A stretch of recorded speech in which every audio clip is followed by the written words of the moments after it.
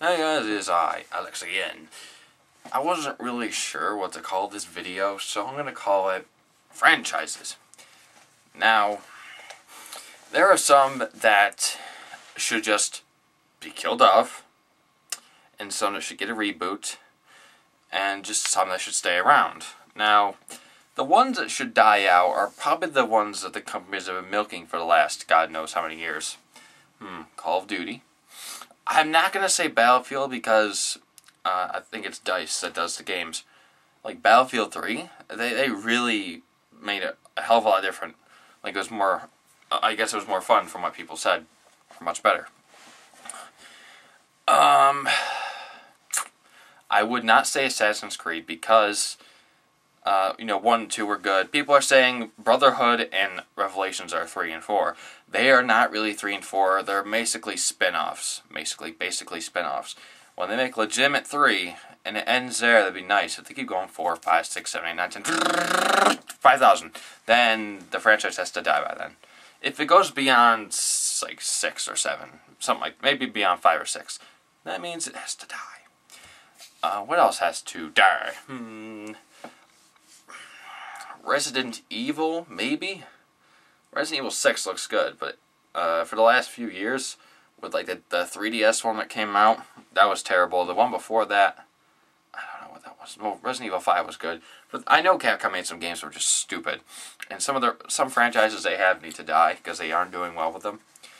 Then what else is there? There's something else. Let's see if I can take a look here.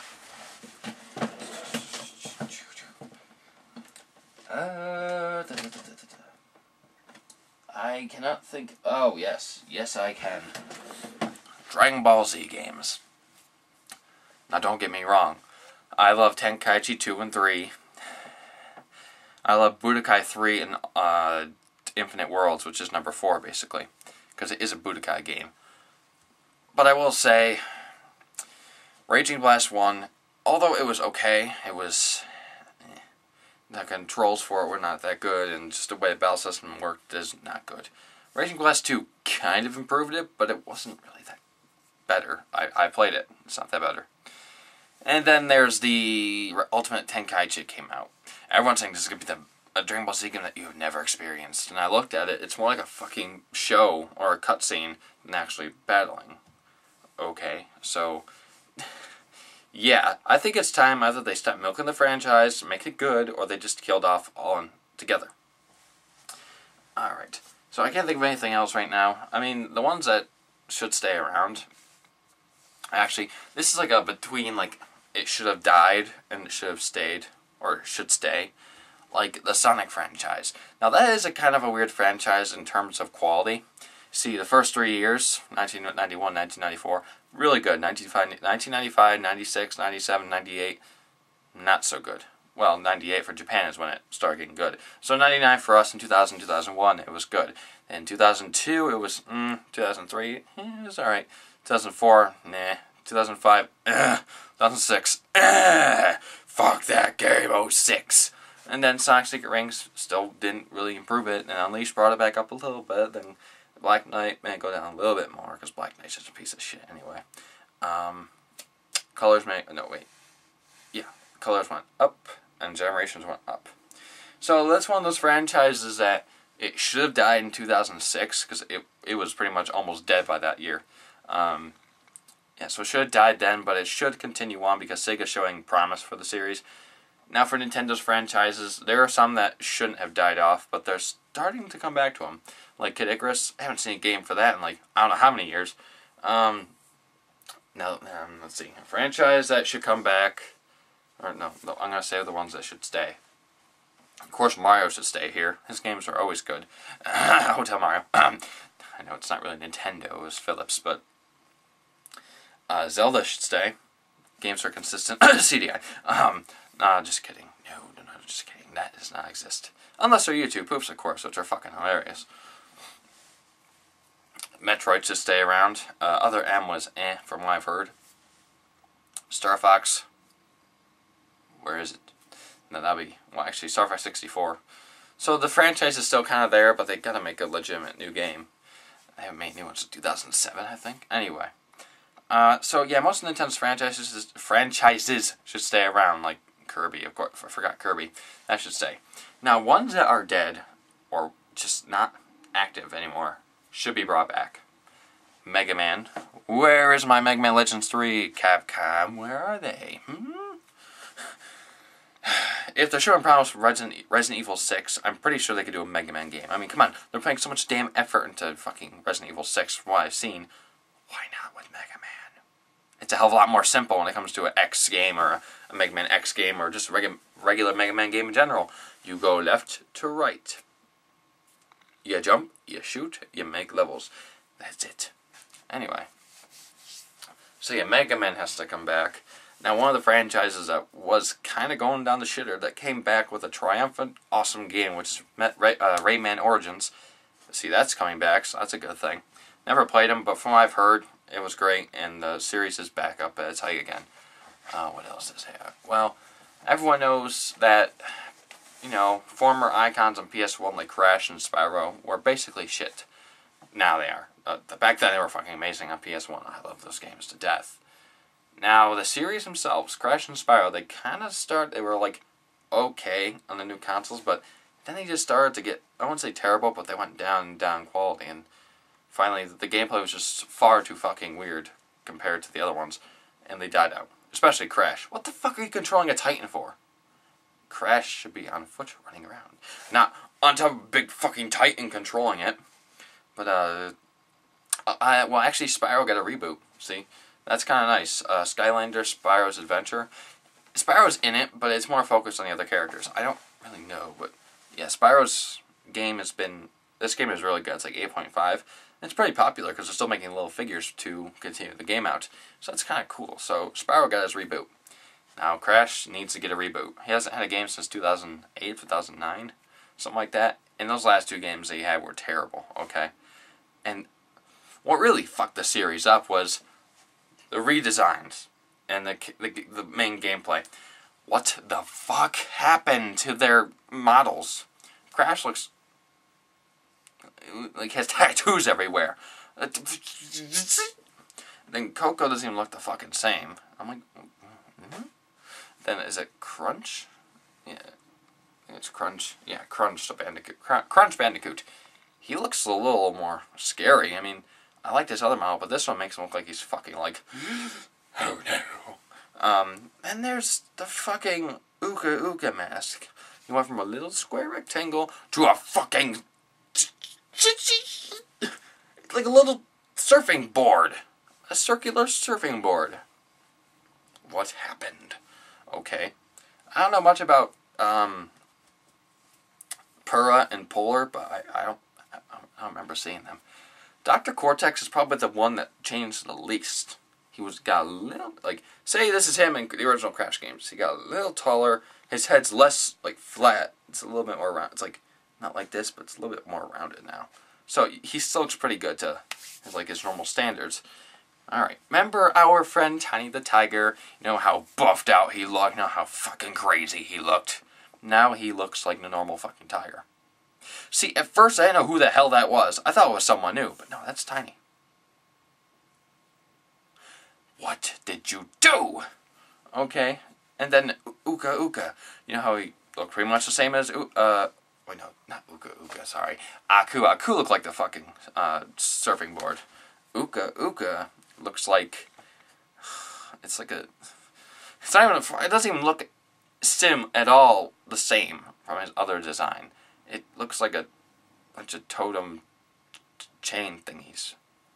Just look it up. I can't describe it. So, Crash got fucked up real bad. Now they just need to do a reboot. Naughty Dog, buy the rights again. I know you said you would never do it, but come on, do it. Revive the character. Then once everyone knows how it is, knows how good it is, give it to a company that will do it well. Okay? Activision fucked it up. So, that needs a reboot. That took a lot of time. So I already said that. I can't think of any other series that need reboots. Ape Escape? No, my God, it's reboot.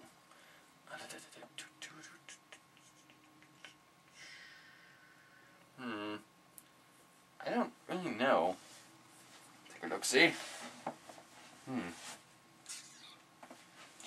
Oh, yes.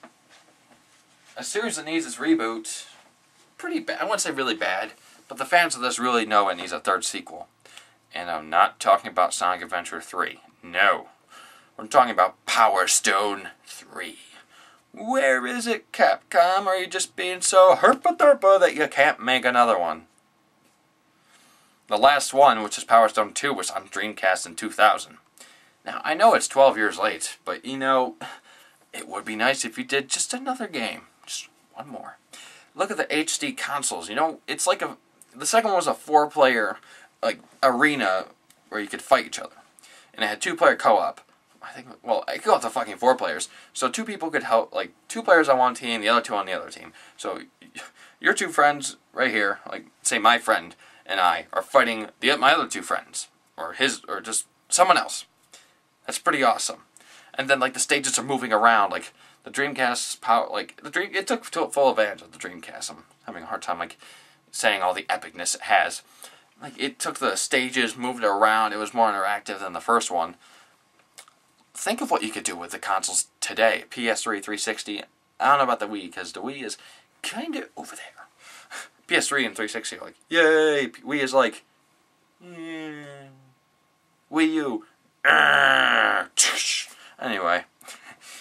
Yeah. Come on, really? Really? Then there's those lost franchises that need to come back, like Panzer Dragoon. That'd be nice. They made one on the original Xbox, so... Oh, now I just remembered, Streets of Rage, that needs to come back. There's actually another video that said how close we came to having number 4. But you look up on Yuri of Wind, he goes over it. Check out his other mysteries of why a game was never released. Anyway, that's all. There you say that need a reboot, franchise needs to die, and... Was there a third one? I don't know. Just... Some franchises just need to die like Call of Duty. Because... You may be thinking, well, if you say it's gonna die, why didn't Sonic die? Because this game sucked. And, well, here's the thing. Sonic games did suck. Okay. I mean, they were good and they went bad. Okay. They were bad. Now, the company Sega is making them good again. They're gonna make them, they're trying to make them good again. And with Colors and Generations, they show they can do it. So, the franchise shouldn't die now because it's getting better and better and better. Call of Duty, here's how it went. Let's see, is this reversed? This thing right here. Let's see, since it's over here. Okay. See, here's Call of Duty. It went Call of Duty 1, pretty good. Number 2, really good. Number 3, it was good. Modern Warfare. Modern Warfare 2, Black Ops. Modern Warfare 3. Now what I'm trying to say is, Call of Duty 1 and 2 were pretty damn revolutionary for their time. Same with Halo. Halo, I don't want to say that wants to die because I never really played Halo, so I'm not going to give my thoughts on that. So, like, Call of Duty 1 and 2 were just really revolutionary for the time for World War II shooters. And Call of Duty 3 came out, I mean, I have it, it's pretty good. It's just, it didn't do much new. I mean, it had vehicles, you could ride, like, you know, actual trucks, little motorbikes, and tanks. So then Modern Warfare 1, Call of Duty Modern Warfare came out, which is COD 4. They took away the vehicles. Okay, they put all the modern weapons in there, which was really good. So it's like the best Call of Duty game. And it had like level up systems, whatever. Modern Warfare 2 came out. They still didn't put any, like, you know, vehicles to ride in. They only put in a few new weapons. They didn't really change anything. And that's like a fucking fest. Like it's like the mother of all hackers to join up and, you know, do whatever. So that game didn't really change much, and there were a lot of problems with the game. Like, the engine it used just was really glitchy and shit. COD 4 had the perfect engine. Same with World at War. World at War, actually, it didn't make it go down at all. I mean, it went up a little bit. Had zombies, that made it actually go up. And then Black Ops came out. Black Ops, see, I thought at first it was pretty damn good. Story mode was really good. The zombies made it better. I mean, that's the only thing that made it good. Multiplayer was fucking broken. And the thing that makes me sad is, Treyarch is saying, we're going to try to make it more balanced than Modern Warfare 2, We're gonna like make kill streaks very like not as powerful, not overpowered. You know, just make the weapons even and not like overused or broken. They lied. There's a weapon that's broken. The streaks are fucking overpowered. RCXD, mind you. And its engine just runs so damn bad. Its lag was terrible. Like, the frame rates are terrible. Like, you could shoot somebody, like, say they're right here. Say I'm right here. Here's the enemy. I shoot right here. And he's way over here. It still registers over here. So, I shot a bullet right at the guy, and he's a little bit to the right of the bullet, for example. It still hits him. What the fuck? Alright.